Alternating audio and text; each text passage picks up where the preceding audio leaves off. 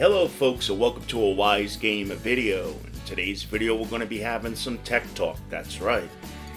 Now, in today's video we're going to be covering a great program called Audacity. Now what I'm actually going to be covering in today's video with Audacity is how to record any music, any soundtracks that you're listening to on your computer system, and I'm using Windows 10. So I went about a year or so without using Audacity, and when I got my new computer system, I wanted to reinstall the program again. So when I went and got Audacity, I noticed that it took on a new face look, or I should say a new facelift. So the settings are different now, and it looks cleaner. It looks different than the old Audacity that I used to use. But I did tend to forget how to use some of the functions. So I went and did some research, and most of the research that I was able to find only covered how to record with your microphone. But I needed to find out how to record audio, or basically anything that I'm listening to at that time on my computer system. I ended up figuring it out, and that's what I want to share with you guys today. So I am going to provide a link in the description panel of today's video of where to go and get Audacity. Just install it and you're good to go.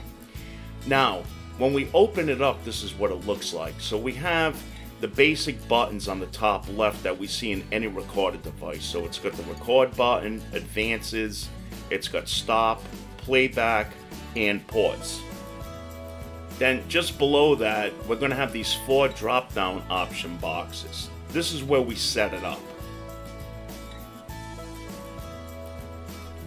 So the first one is usually defaulted on this setting right here called MME. And then next to that one, we have our microphone set up. So whenever it's set in MME, this is set up now just to use microphones. So if we drop down the box, we're going to see that that's the only options that we see. And then next to that, we have either stereo or mono. For this purpose, I usually use stereo. And then the last one is our speaker setup. So whatever speakers you're using that's connected to your computer system is what you want to pick for this. And an easy way to be able to tell that is to go down to your toolbar or your taskbar, and to the far right you're going to see next to the clock and the date, you're going to see an icon for your speakers. You're just going to click on that icon and the name's going to appear right there on Windows 10. So for me it's speakers, Realtek high definition audio. We're going to go back to the last drop down box, and we're going to see all these different options in here, and I want to pick the speakers that I'm using, which is the Realtek high definition audio. But now how do we get it to record audio that we're listening to, music, so on and so forth on our computer system? You're going to go to where it says MME in this drop down box, and you're going to want to put it now on Windows WASAPI. Now we're going to notice that the options have changed now in the other drop down boxes. The next drop down box, now the list got bigger, and now we have our speakers in here. So what I want to use for this right here is speakers, Realtek high definition audio. I think the rest of it says loop back. So again, we're going to put it on that. And then I'm going to go back to the next one, and I'm going to put it on stereo. And then the speakers are already set up, so we're just going to leave that as is. And now we set it up where Audacity now is going to record whatever we're hearing through our speaker systems, not our microphone. Now we need to record a music source or a soundtrack and see if it's all working. So what I'm going to do here is simply open up this YouTube page, and I usually use copyright-free music when it comes to my videos. This here way I'm not breaking any rules, and my videos continue to be monetized.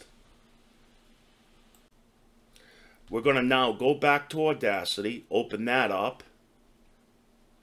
We're going to now hit the record button. And if you notice, what's cool is that it's not going to start recording until you actually stop playing the source. We're going to notice now that Audacity is starting to record it, and we're going to see sound waves appear. If you see the sound waves appear, you know that you're in good shape. So now let's just hit the play on YouTube.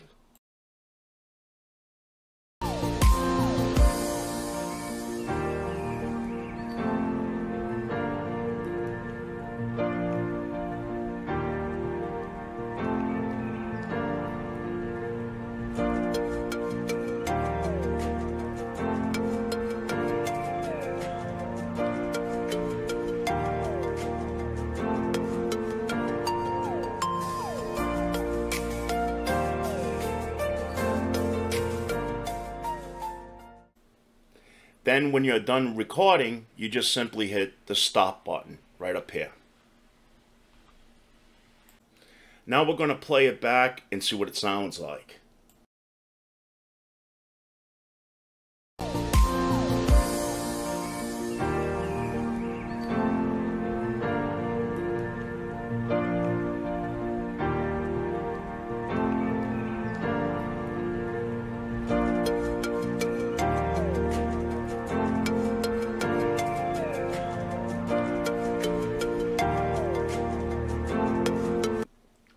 And we could definitely hear that the track came out perfect. So next we need to save it. So to do that, you're going to go to the very top left here where it says File. You're going to click on that, and you're going to go to Export. And you're going to use Export to MP3. Now in here, this screen's going to pop up. Now wherever you want to save it, if you click on Save In, it's going to have all the options of all your folders that you could save it to. Once you pick where you want the file to be saved to, you're going to go to File Name now and put in the name of the song, the soundtrack, whatever you want to name it. I'm just going to use Test for the sake of today's video. And we're just going to hit now next to it, Save. Then this box is going to show up. Now, I don't use this most of the time. But this is good for, like, if you want to make labels for a CD or something like that. You could put in more information to do with the soundtrack that you just recorded. So right now, I'm just going to hit OK. Then that little box is going to appear that we just seen for a split second, depending on the length of your track. And that's what's now saving your track. Now we just open up the folder where our music tracks are now saved. And I'm going to click on Test 2.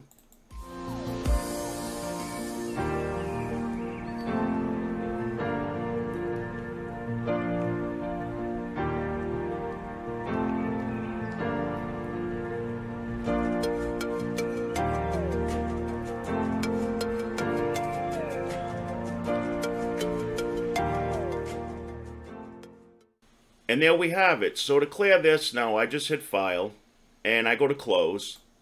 And it's up to you if you want to save the project or not. I usually don't, so I'm just going to hit No.